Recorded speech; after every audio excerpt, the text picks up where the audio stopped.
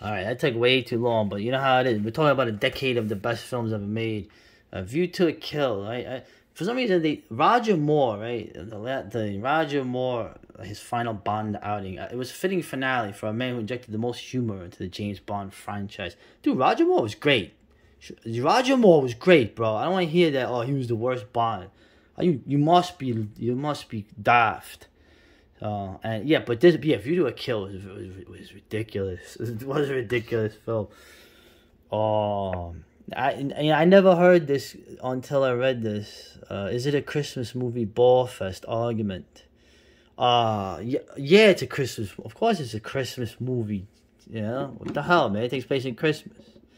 Yeah, one of the best action movies ever made. Like I said, I watched this with a millennial woman, and she really enjoyed it, and she had never seen it. For me, it was like I said, looking at a time capsule. Okay, the old Los Angeles. Alan Rickman was great, dude. Wasn't he great? Hans Gruber, he's great.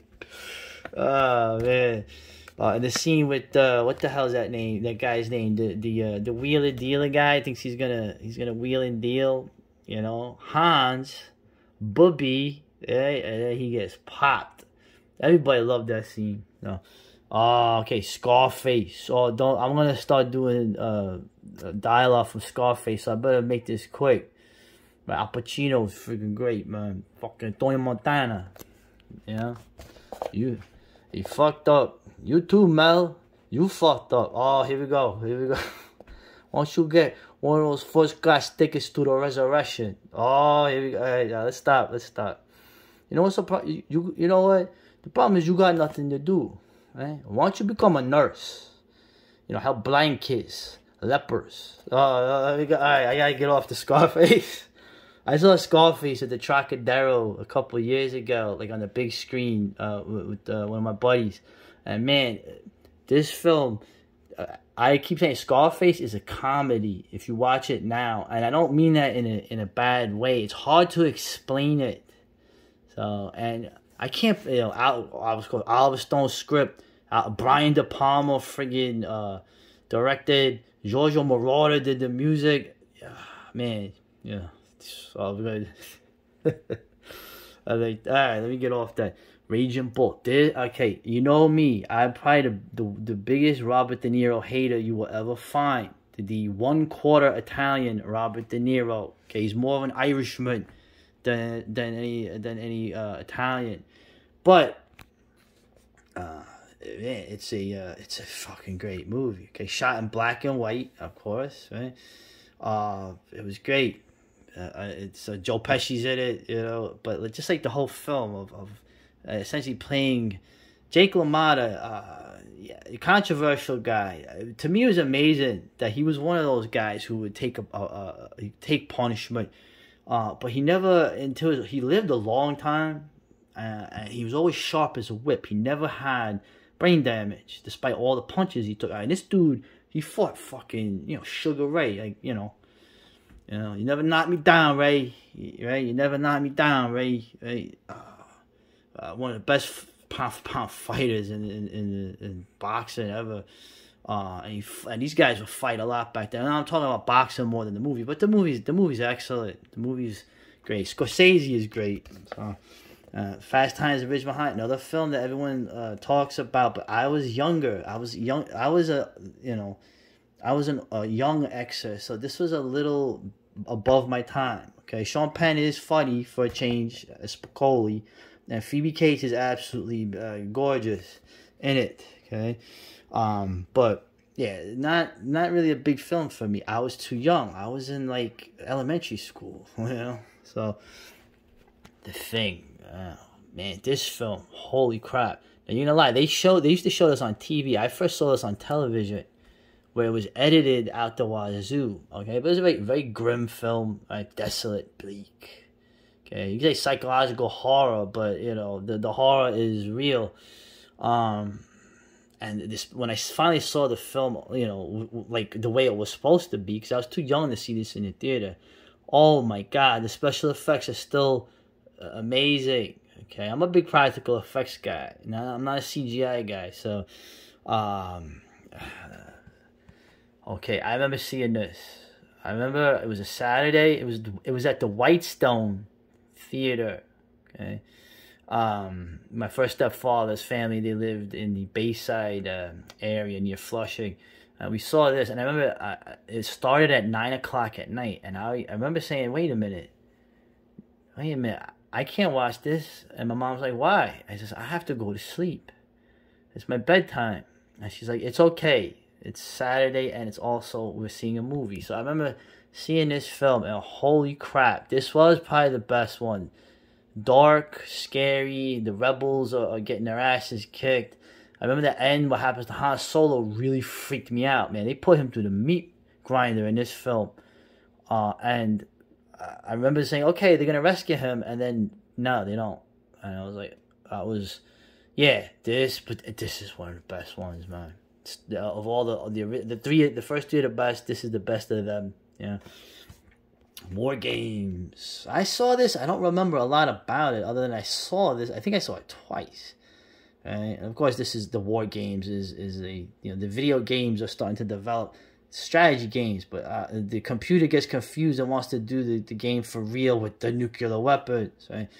Right? The only winning move is not to play. Right? So mutually assured destruction.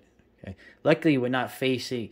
Luckily now, we don't have to worry about what we were facing in the 80s with the Soviets, with the nuclear annihilation. Even though we were sending, millions of tons of grain to them every year. Okay. Luckily now we're not, in any kind of conflict with a country that has nuclear weapons pointed at us. So things are so much better now. Now, Friday the 13th. I'm not the biggest Friday the 13th fan, okay? My Bloody Valentine is 10 times better than Friday the 13th, but this was the one that caught on. And so the first one, anyway, we're trying to be mainstream here. Flashdance. Remember this chick? This was the woman that was in the movie The Bride. Remember The Bride? Which is not on this list, but Flashdance. They had the leg warmers, They had that song Maniac, which they always had on the radio back then. So, but I never saw this. But anyway, oh man, Conan. Now, this came out, man. This was a scary movie too. Oliver Stone had a hand in the script again. Okay, of course, in hindsight now, reading Robert E. Howard, this is not really Conan. My buddy James had always mentioned that, and he's right. This is not Conan. I'm not saying, Conan was a very clever, cagey dude, and of course, in this, he's kind of a meathead. Okay, but he has that cool line. I remember that line. He goes, where he prays to Crom, and he goes, I don't know if we'll win today. Essentially, I'm paraphrasing, but all I know is that, all I know is that one man fought many, right? Crom, help me, and if you don't, then the hell with you, right? I always liked that line. That was a really good line. That's kind of like me personified, I think. So, we're kind of running. Well, anyway, Spinal Tap. Okay, Rob Reiner, Meathead, is a piece of filth. He's a stupid a-hole, but he did make a good film. Spinal Tap. Spinal Tap is hilarious. I remember Saturday Night Live as a kid. Spinal Tap came on, and I remember I was like, Spinal Tap. I never heard of this band because I didn't know it was a fake band. Spinal Tap. So they had a whole bunch of songs already, like Christmas with the Devil, all this stuff, Big Bottom, and I was like, wow, that's a real band. And then I think one of my neighbor's kids says, that's a fake band, and I go, no, it was real. They were playing their instruments. I saw them on TV because I'm a kid. Whatever I see on TV must be real, right? And he basically said, look at the blonde dude. That's the guy from Laverne and Shirley. Okay, that's Lenny. And I looked, and then it was Lenny from Laverne and Shirley. So anyway, Dirty Dancing. Remember this one? So I never saw this because I'm not, this was a movie for women. Yeah, I remember that song, that damn song. I've had the time of my life. Remember? That was a big song, back then. So as I was going into my first year of high school, but the Goonies, the Goonies, man, I didn't like the Goonies. Okay, I guess the Goonies are kind of funny in a way. The fat kid, I mean, the kids are kind of like obnoxious kids. They're not like lovable kids. They're kind of like obnoxious asshole kids. The friggin' what's his name? The hell, the kid who played Sam Wise later is kind of like, we're the Goonies. We got it. It's like, what? Fucking shut up, man. I just remember too the Chinese kid from Indiana Jones 2 was in this, but I'm not a huge fan of the Goonies. Although it's funny watching now when they talk to the Spanish maid. And they talk how if they piss her, if she pisses them off, they're gonna lock her in the basement where she has to eat roaches or something. That was kind of out of control. Oh, dude, bro, these are the most these movies were huge. Every kid I know, we couldn't get enough of these movies, man. Dude, the Police Academy was a huge series growing up as a kid, and you don't hear it. Remember, right? Lovell Jones, right? The guy that would make the noises. Tackleberry, right? He would pull guns out on like kittens in the tree, right? Let's see, the hyperactive Zed. Which one? Zed wasn't he Bobcat Goldthwait? Wasn't he the villain? I'm trying to remember. You had Sweet Chuck, remember Sweet Chuck? You had the fuck. What was the blonde woman's name? The hot. What's her name? Man? She was hot. And of course, Steve Guttenberg is like kind of like the straight dude. But man, this whole Police Academy was great, bro. I remember just as what shows you how great the '80s was, where you could have fun, make fun of things, or remember the Blue Oyster bar? They always ended up running into the Blue Oyster bar, which was fucking hilarious. Oh man. Anyway. Beverly Hills Cop. This was actually good. Yo, Eddie was good, man. Eddie Murphy was hilarious, dude. Right? I don't care, man. He had that cool song, right? The synth song. But Beverly Hills Cop was funny. Evil Dead 2, of course. This was big on people saw this mostly on videotape. Loved this friggin' movie as a teenager. I haven't seen it in a while. I'm kind of like, I'm preferring the first, more grim Evil Dead at this point in my life. But this was in terms of the horror film, where it was just craziness, hyperactiveness, and Bruce Campbell was like friggin', knocking himself out, throwing himself on the ground. This was a great film. Yeah, I won't lie, man.